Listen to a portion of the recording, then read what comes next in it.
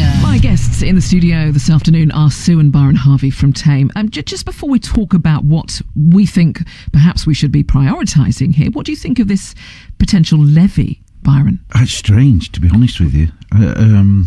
First I've heard of it, to be honest with you. So they're going to levy everybody towards whatever we want it to be done.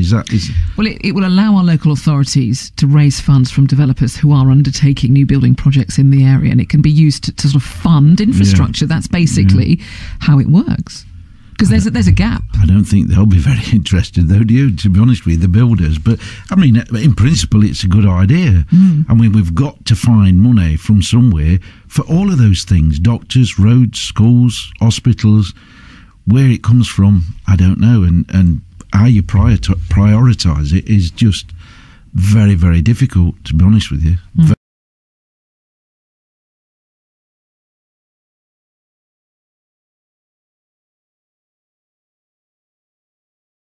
This kind of money raising. Well, it's almost like a little too late, isn't it? I mean, the amount of building that's been going on over these last few months, the fields we're losing, the lack of schools, the lack of doctor surgeries, the lack of roads and road repairs, everything. The builders are not going to be very happy with trying to fund some of that, are they? Because they're certainly not going to fund anywhere near what we really need. So we need all three. I mean, the bottom line is we need more doctors' surgeries, we need more schools, and we need better roads. We need improvements to our roads. Let's just talk to Jared in Oxford City, who joins the conversation. Jared, welcome. Hello. What would you prioritise? Quite frankly, I think the biggest problem we have at the moment is traffic, and that's down to infrastructure, roads. The problem is right now in Oxford and in Abingdon and other outlying villages is that every day there is severe traffic to the point of basically being gridlocked. And the problem is that we're going to be building lots more houses, and all that's going to do is extend how long the traffic lasts.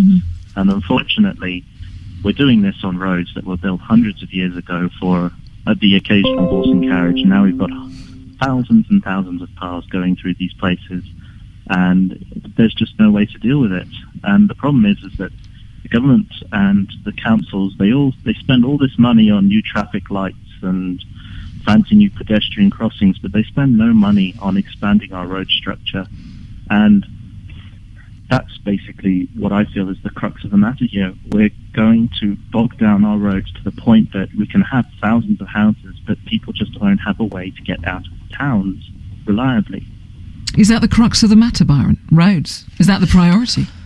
Well, yes, I don't disagree with what Jared's saying, but equally, I would say that doctors is just as a bigger priority. I mean, to wait 3-4 weeks now for an appointment to see a doctor, to me, is just ludicrous. You could also argue that if you've got the provision of schools where new developments are happening, then people can walk to school. They won't be on the roads. They can get their children to school locally. Absolutely. But you see, coming back to roads, as I said earlier, they keep telling us that we're paying all this road tax to have permission to put your car on the road. Where does that road tax go? It doesn't go back into the infrastructure of rebuilding roads. And that's what. I think the other problem with having more doctors is that to have these doctor surgeries, we need to have doctors. Yes. Yeah. And that just goes into another issue. So we can say we need more doctor surgeries, but the problem is that you can't just throw money and have a doctor surgery. No. You need the people, whereas with roads, at the very least, they can be built. You can't build doctors. They have to be trained, which takes many years. That's a good point. And so it's sort of like prioritize the things that will make the biggest difference with the money you have. And the problem is the council's very short-sighted. It's how can I get the most votes? How can I be the most popular? And the easiest thing and the most effective thing for them to do is to build roads to stop traffic. And that may actually bring in people who are educated, like doctors, who are thinking, actually, this isn't a bad place to live. That is traffic all the time. Is a very good point, because access is incredibly important. It could, it can vastly, it can be the make or break, in fact, of somebody actually taking a job in an area. When you think of the billions. Schools. Sorry, Jared, say that again. The thing with schools is that if we're going to be building all these schools onto these roads which are bustling with traffic, there's a huge risk of the safety for children. You know, we're going to have thousands of cars. Yeah. People are going to be frustrated, and you're going to have children crossing roads, walking to school. And so that, again, causes a lot of risks. And it's something that could be fixed by something as simple as a bypass around the town, so that not the whole of Oxfordshire's traffic is driving through the centre of Abingdon to get to the A34 or something. But I also feel, and it's a sort of a heart and a head thing, but if there is no provision, no extra school provision, our young people, that should always be a priority investment. Investing in our young people, should never be compromised, Jared. But then we come back to the problem of where do we get teachers from? Because another thing schools have problems with is lack of teachers. And it comes back to the same argument with the doctor's surgery. We can build a school, but if you can't fill it... We're going around in circles, aren't we? Let me come back to the schools then. You're saying about, we haven't got the teachers and things. You look at the size of the classrooms these days. No wonder we haven't got teachers.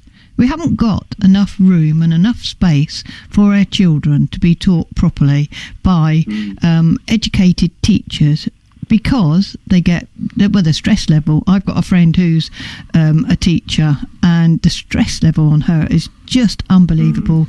A class of 36 children. It's too much for any one person. At the moment, and the university openly says that they have trouble finding lecturers, and it kind of makes it difficult because you want to go into education and you want universities to be built. You want all these houses and everything, but the biggest problem we have is we can't supply teachers or doctors or all these people that are necessary in order to build these facilities. But again, you come back. I mean, we're going to go around in a circle again, because you've got the teachers, but then they can't fill the jobs because they can't afford the housing. It's too expensive, and I think that's what's gone wrong in this country. To be honest with you, it's the impossible question. And to be honest with you, the price of properties today are just scandalous. To be honest with you, you pay more in rent than you do for a mortgage. Absolutely. When you see some of the rents in. Sorry, Jared, carry on. You can't pay the deposit, and that's where it is. People can happily pay a mortgage. They can pay way more than the mortgage is asking for. Absolutely. The deposit at the beginning that they want is the stumbling block. Yeah.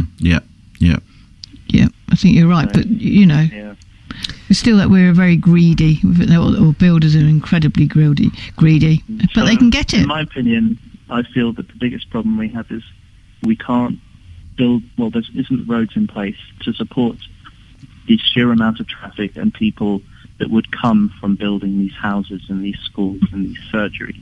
So that's the starting point. It is the roads. I feel that is the problem.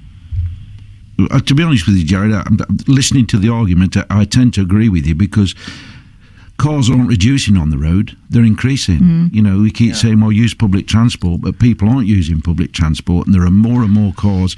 I mean, you've only got to look at the houses where we live. There's not one car there anymore. There's 3, 4.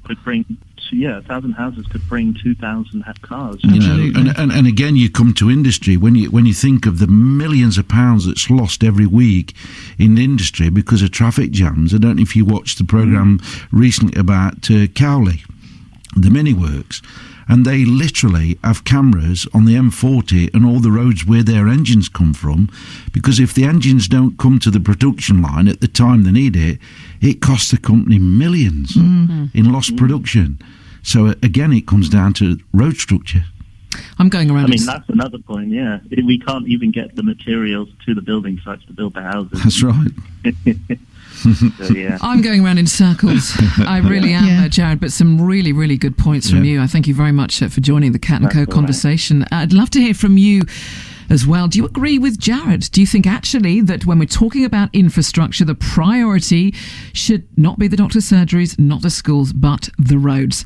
That is the best and the best basis and foundations to build a better community. That is where we should be spending the money when we're talking about infrastructure. Agree, disagree? I'm going round in circles. I think we all are here in the studio. This is a very, very large conversation.